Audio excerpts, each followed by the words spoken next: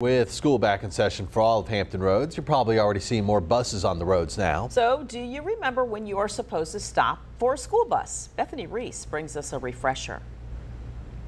We all know you're supposed to stop when you're at a double line and the school bus's arm is out. But what if a lane separates you from that bus? Yes, you still need to stop. And then what if you're separated from a double line and another lane?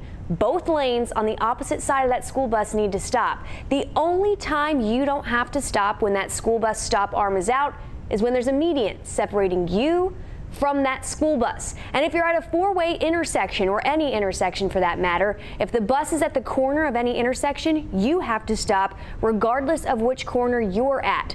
And when in doubt, if you're not sure, if you're questioning if you should stop, just stop. It might take a few minutes, but it's a few minutes that will make everyone safe, including the kids that are getting on and off the school bus. Back to you guys.